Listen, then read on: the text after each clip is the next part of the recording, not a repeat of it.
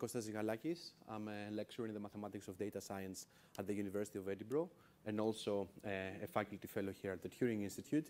And today I'm going to talk to you about ergodic stochastic differential equations and sampling, and going to talk to you about the numerical analysis perspective.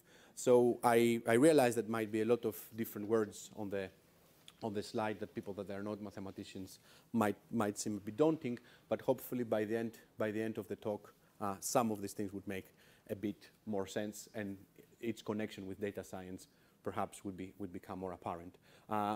Before I actually start talking about the different things that I'm going to talk today, I just wanted to sort of give you a brief introduction of how I got interested into data science and to problems related with sampling and computational statistics.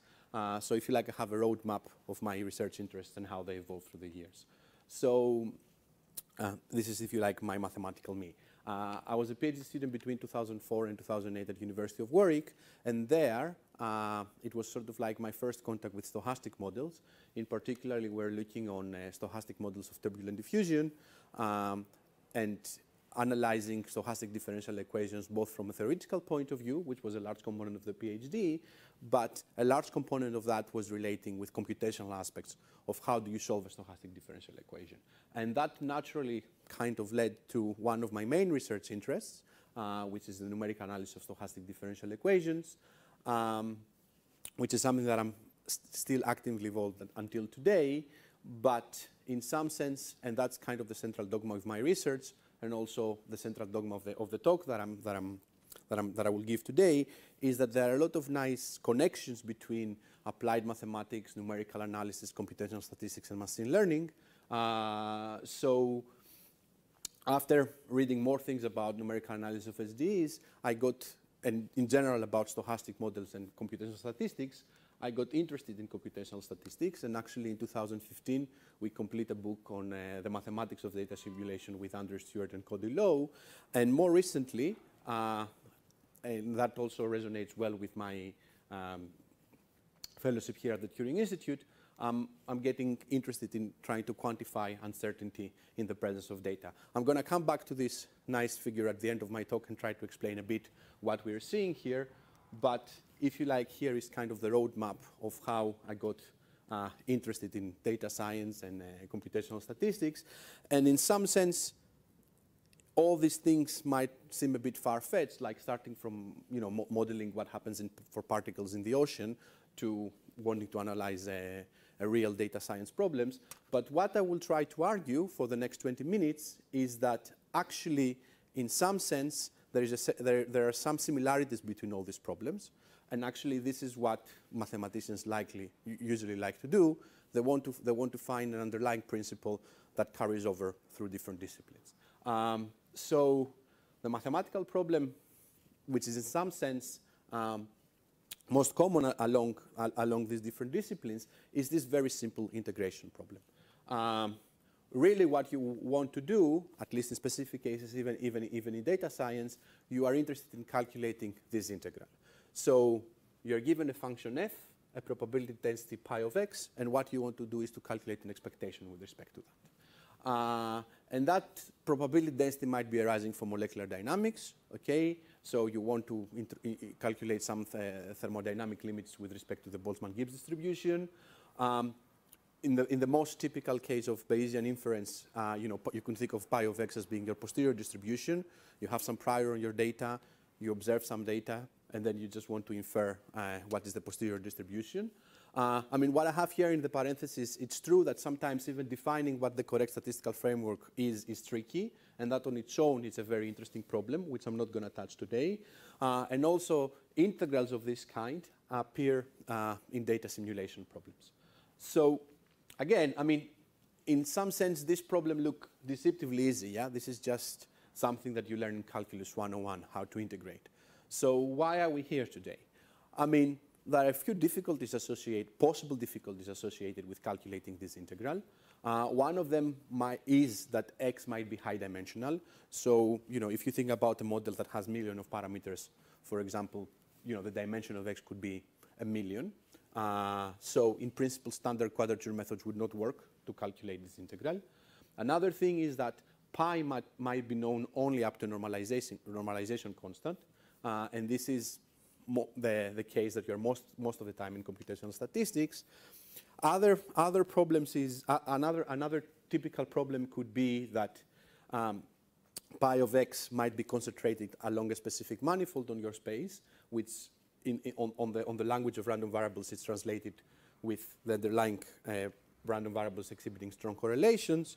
And something that is actually particularly important in the era of big data, if you're sort of trying to solve a Bayesian problem in the presence of a lot of data, just evaluating this probability density might be very expensive. So these are just some different challenges of why this could be a difficult thing to do. But what I'm going to argue today, so on this slide, I identify what I believe to be a common feature along these different problems. In my next slide, I'm going to talk about a possible computational device in order to be able to calculate expectations like this. So I have already used the word stochastic differential equations about 5 times and have not really told you what a stochastic differential equation is.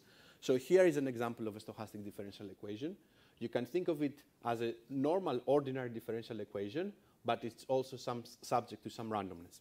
And the point is, in some sense, even if you don't know anything about SDs, you can think of this as a computational device. And I say that in the following sense.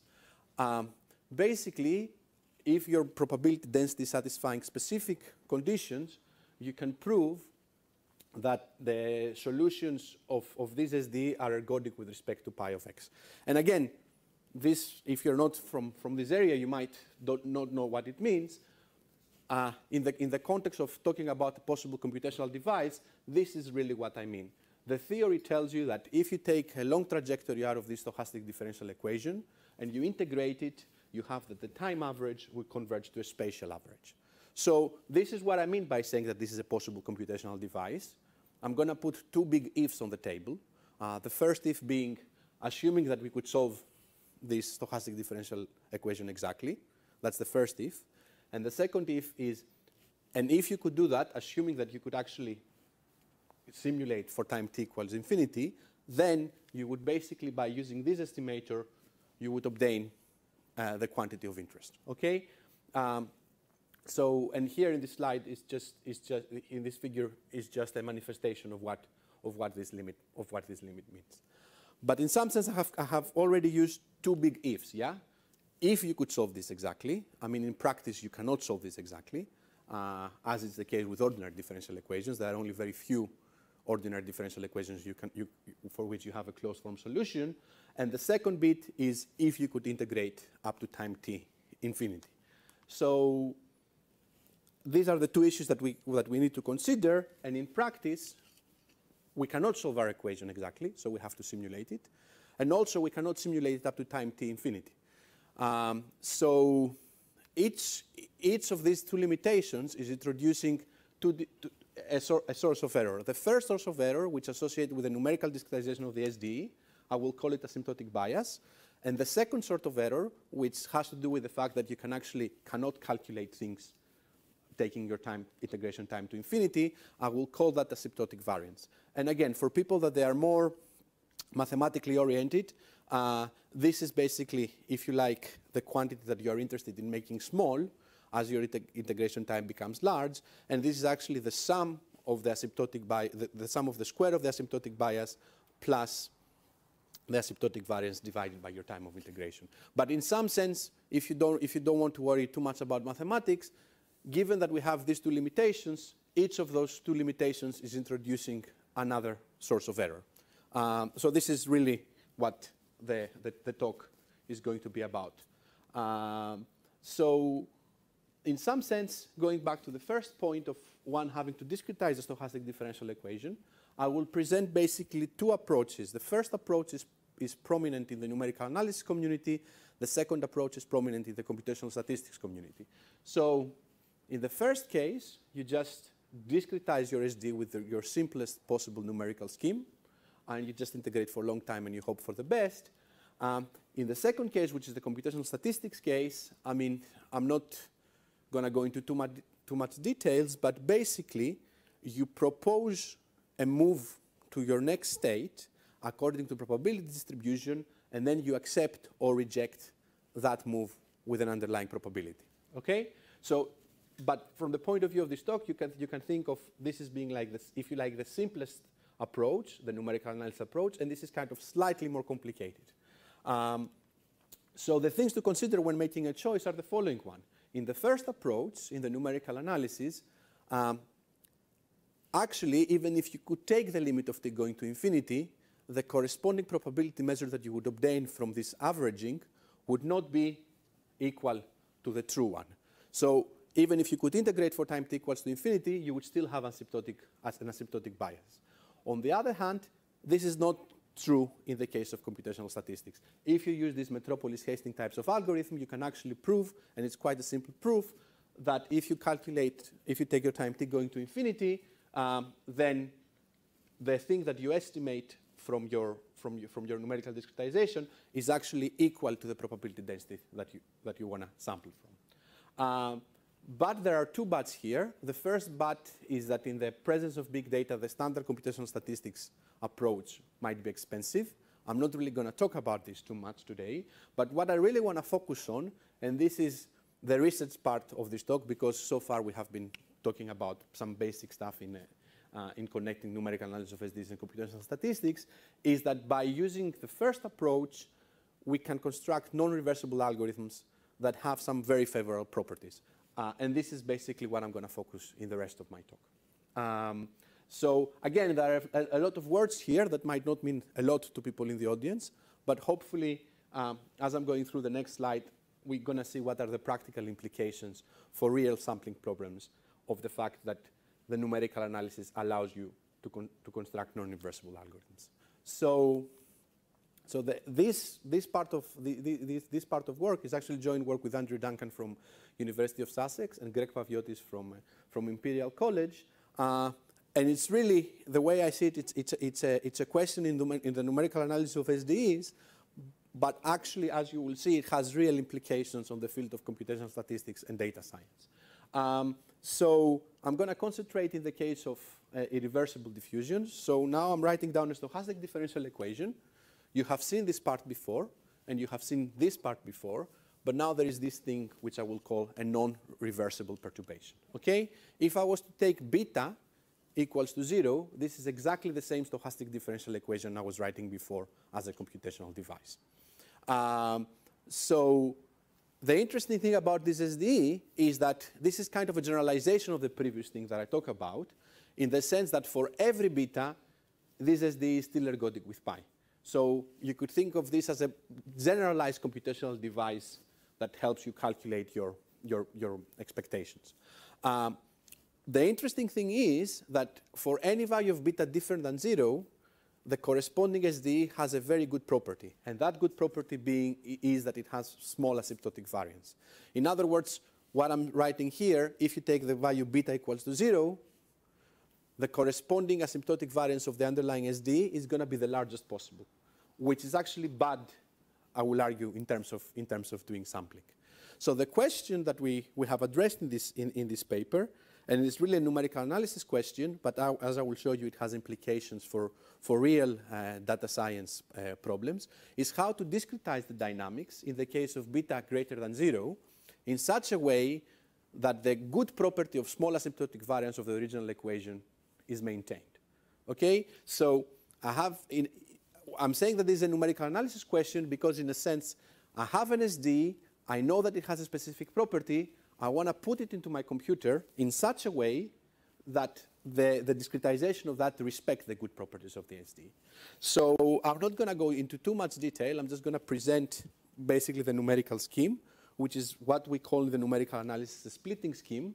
You break your original SDE into two parts, the first being the non-reversible part, which is deterministic, and the second one being actually the SDE that I talked to you before about. And you base your algorithm on this splitting. So you solve this equation with a deterministic integrator for one step, then you take this as an initial condition to this equation, which you solve with a metropolized integrator for the same time. So this is what is called a splitting method. I mean, again, in some sense, if you're not familiar with numerical analysis, this is a way to solve the stochastic differential equation, okay? But the important thing is, what are the implications of that? The fact that you're doing this splitting, okay, implies that your method is not going to be unbiased. So we go back to the numerical analysis approach, where the probability measure, the probability that we eventually end up in the limit of t going to infinity, is not the one that we're interested in. But the thing is that you can control that asymptotic bias by the choice of the non-reversible integrator. So in some sense, if you choose a very accurate integrator for this deterministic ODE, then your asymptotic bias will be negligible, at least in specific cases, and this is what I'm going to show you. On the other hand, for the asymptotic variance, you can prove that it's going to be a very small perturbation of the true asymptotic variance. So in that sense, you have managed to write down a discretization that respects the good properties of the original SDE. And this was actually kind of the question that we were trying to answer. So here is where the numerical analysis will stop, and where I'm going to show you a few pictures that hopefully explain why actually having an integrator that has these properties is a good thing. So on the level of simple trajectories, here I have the case of a very strongly correlated concentrated distribution. So I have a two-dimensional distribution, which, as you can see, basically most of the probability mass is concentrated on a Weir manifold. Okay, and what you see here, hopefully with the gray circles, is basically so how your solution is behaving if you solve the equation for beta equals 0. So you are in the reversible case, and then with red dots, you see what is happening if you solve your equation for the same amount of time, but with the scheme that I talked to you about. And as you can see, hopefully that's convincing. You can see that your non-reversible scheme has actually traveled quite far away in the space where there's quite a lot of probability mass. So this, if you like, is a little cartoon that might help you understand why using this more general SDE could be a good thing. So continuing with cartoons, before I show you the one real application, I'm studying the case where I just have a Gaussian distribution in 2 dimensions. Again, this is fairly simple. And here what I'm doing is I'm studying how the mean square error, that was the quantity I wrote before in my slides, is changing as a function of time. In principle, with the black line, you see how an exact method, how the exact solution of the SDE is behaving when beta equals to 0. So you go down like 1 over t. And what you can see is that once you take the values of beta greater than 0, there is a range of times for which your mean square error is always smaller than the mean square error of the case beta equals 0. So you can see that you always start below, but for example, for beta equals 25, as you increase the time, the bias is dominating, so you're not seeing the effect of the asymptotic variance. The same applies for beta equals to 0, and in some sense, when it comes to beta equals 5 and 1, you're still at the domain where the fact that you have reduced asymptotic variance gives you a benefit. So you could have stopped me here and basically ask, okay, but in some sense, this dotted line is always going to win using the reversible SDE, the SDE with beta equals 0, as you're going to take time t equals infinity, because it's unbiased, but when you use a metropolized integrator, it would always win the method that I have been showing you. But the point is that if you think about realistic examples, okay, big examples where calculating pi might be expensive, you cannot afford such a long integration time. You cannot really afford coming all the way down here and see the benefits of the metropolized integrator. So you might be able just to afford computation time up to here, and there you really would like to use the benefits of the non-reversible scheme. In some sense, again, a criticism is that, you know, that this is not a big difference here, but this is just because this is a toy example. But this kind of caricature propagates in more complicated examples, and this is the example that I'm going to show you in just a sec. In particular, here we're trying to fit a model that describes the location of trees in space. So these are actually actual data from the location of some trees in Finland, and what the underlying statistical model tells you, it's a Gaussian log-Cox model, is that the tree positions are modeled as a spatial Poisson process with intensity lambda ij, so that's the intensity, the Poisson intensity at the ij site of your domain, okay, which itself, it's equal to exponential of yij, where y is itself a Gaussian distribution. So if you have not seen this model before, it's just a standard statistical spatial model. You don't have to worry about that. In the context of what I've been describing, doing the whole Bayesian analysis on this one, it's basically giving you this posterior distribution that you have to sample from. So this is the object that I have to put into my SDE and try to get samples from.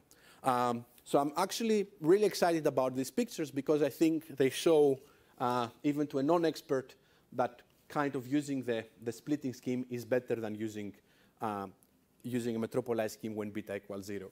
So I'm not sure how well you can see, but I mean, this kind of picture look much more converged than this picture on the left. And both of the pictures are pictures of the average inferred Poisson intensity with the one scheme and the other scheme, okay? And for exactly the same computational cost. So at least on the level of pictures, if somebody was to ask you in which of the two do you think the algorithm has converged better, you would probably say this one. Or I hope you would say this one. This is further manifested in this picture here, where I'm just estimating the expectation of y11, okay, when I'm using my Mala scheme and when I'm using my metropolized schemes, my non-reversible schemes for the same computational cost. And as you can see, the prediction that comes from these two methods is completely different. You can ask, okay, so Kostas, what is the correct one? In this case, we're able to run, and this was already in the limits of our computational power, we're able to run a reference path, okay, which was 1,000 times more computationally expensive than the path that we have used here. And so you can think of it as this being the truth. So you see that for much less computational cost, we're able to get the correct answer with a range of, with a combination of parameters. So if I am to conclude, I hope that I convinced you that understanding the long time properties of numerical integrations has important implications for applications, that using numerical analysis gives you a systematic way of analyzing the different errors that they appear in your calculations. And once you have that knowledge, you can try to balance the bias and the variance and create numerical schemes that achieve much better inference results on challenging problems. So in the last minute or so of my talk, I just want to say about a few other things that I'm involved here at the Turing Institute or with collaborators both from the Turing Institute and outside the Turing Institute. One of the problems that I'm really excited about is this one here. So I think I have about 1 or 2 minutes. So I'll just try to describe what you see here.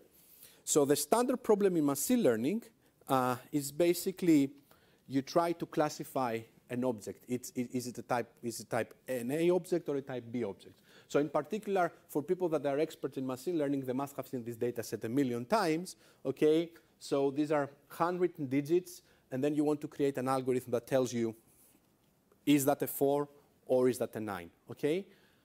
One of the possible issues is that with machine learning algorithms is that most of them don't give you an estimation of the uncertainty in something being a 4 or something being a 9. So what we are doing with joint work with Andrew Stewart from Caltech and Andrea Bertozzi and her PhD student Michael Luau from UCLA, we try to develop a Bayesian framework that allows us to characterize uncertainty when it comes to classification of high-dimensional data. So in particular, what you see here is the outcome of one of the algorithms that we are using. the bottom row, which I think you can all see and agree that these are 4s, okay, is the row that the algorithm is the pictures for which the algorithm is most certain about this number being a 4. So they have the least uncertainty. But what you're seeing here is the images that the algorithm has analyzed and basically has the most uncertainty about them being a 4 or a 9. So I think this is a very exciting area, and actually being at the Turing Institute, where there are a lot of people working in machine learning, a lot of people working in statistics, and a lot of people working in applied mathematics, is a very good thing, because by talking with all these people, we can try and push things forward. And with that note, I think I will finish and just thank you for your attention. Yes? So I'm wondering how you choose the time step in your integrator for the SDE and whether it depends Here, you mean? on pi itself. It would depend on pi. It would depend on how stiff or non-stiff is. But we have a rule of thumb that kind of tells us it's a combination of pi and it's also a combination of beta. Yeah, because in principle you would like to use beta being large in order to take advantage of the fact that the asymptotic variance is going down. But of course that might give you some problems in terms of how big you can take delta t. So I'm not claiming that there is not fine tuning going here. But the thing is that you can have a few heuristics that tells you how you choose stuff, and once you do that, you can really, I find these results really impressive. You can really see the benefit of using this thing. Again, in some sense, this might be something that people in computational statistics not necessarily like, because, as I said, if you integrate for very, very, very, very long time, the standard approaches would be better. But the point is that in many applications, you cannot afford to integrate. So on this slide, you have, on the x-axis, you have time, which you compare. Yes. But for a larger beta, you're going to need a short time step, as you just Yes, said. yes. So the cost might actually be, so for the same time, the cost of running with a higher beta is actually higher, right? Yes. So even though for the same time the MSE is lower, the actual cost to run Zygalakis might have been higher? Might be higher, you're right. But this is just to illustrate the generic behavior of the algorithm and the fact that for larger t, as t goes larger, you're basically going to have the metropolized thing winning. But in here, all these results that I'm showing you, there is no cheating. It's exactly the same number of gradient evaluation. Okay. So in some sense, actually, because in the one case here, you're just doing MCMC and you just do, let's say, one function evaluation at every time. But in here, let's say I do a Runge-Kutta 4, so I do 4 function evaluations. So in one step of this algorithm costs 5 evaluations. One step of this algorithm costs 1 or 2. It depends how you count. But I'm actually not running them for the same physical time. What I really tune is how many function evaluations I do. So even with that, you can still see the benefit. So what you see here is for precisely the same computational cost. There is no cheating. Okay. So I saw you working with Mike Giles. Is this to sort of turn this into sort of multi-level method? Yeah. So what are the different levels? Yeah. So we have some work actually with some previous work with Mike, Sebastian, and Lucas, which I didn't have time to talk about today, which basically allows you to use multi-level Monte Carlo in order to calculate. Sorry, I'm flipping too many things. In order to calculate this expectation here. The different levels there, you have 2 parameters. The one is how big or small your time step is, but this is also tuned with how long you integrate. Because you have a double limit, you also need to take the limit of t going to infinity. So I can tell you more about that afterwards if you're interested. Okay? Thank you.